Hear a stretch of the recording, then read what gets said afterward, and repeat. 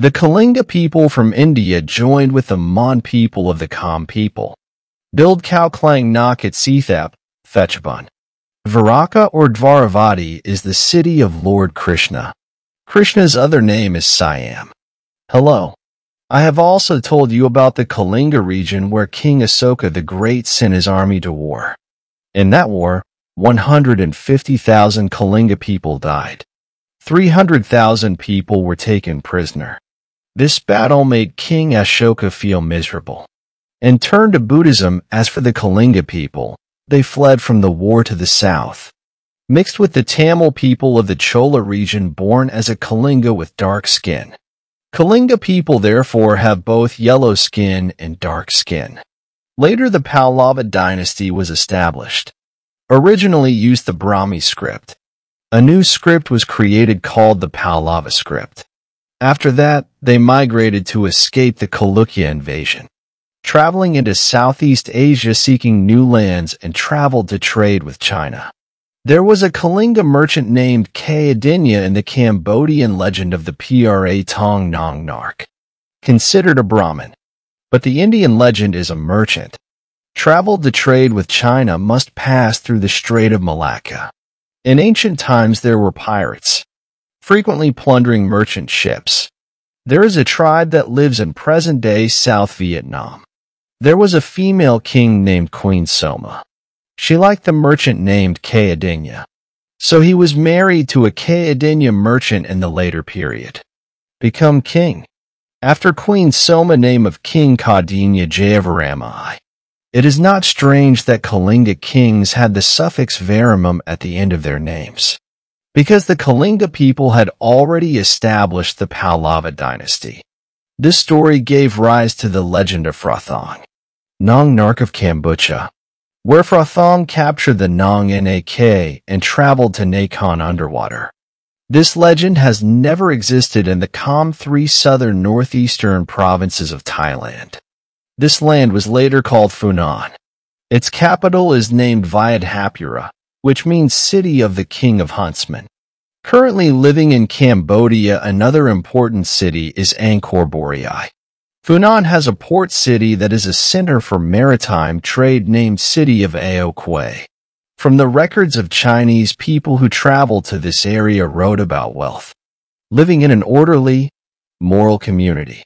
There was a monarchy and many cities came into being.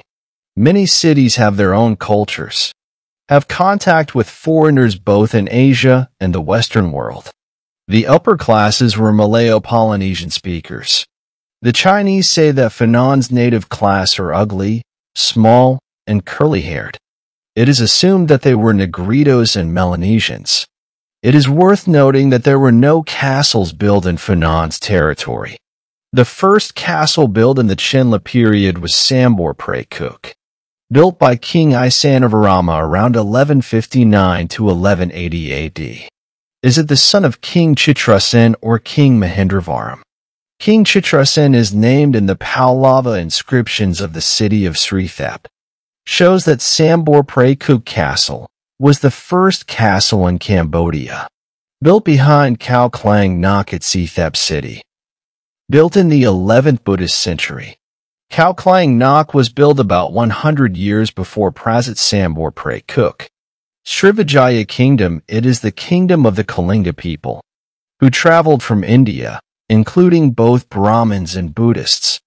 One part expanded the empire into Java.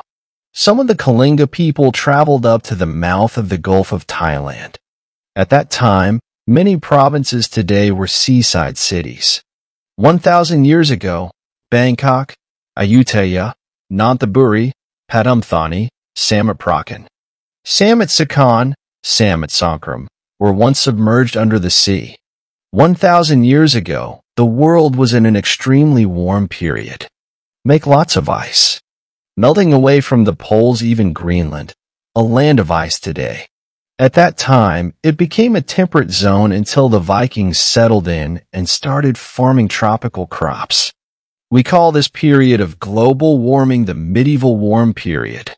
The result of the melting of ice during this period causing sea levels around the world to rise higher. and that is the reason that many provinces in the lower central region of Thailand. At that time, there was no Thai city on earth submerged below sea level. The Kalinga people entered and married with the natives who had previously lived in this area. They are Mon and Kham, so there is no surprise in the DNA test. It will be found that the Mon and Kham have DNA of the Kalinga people as well, or it can be called that.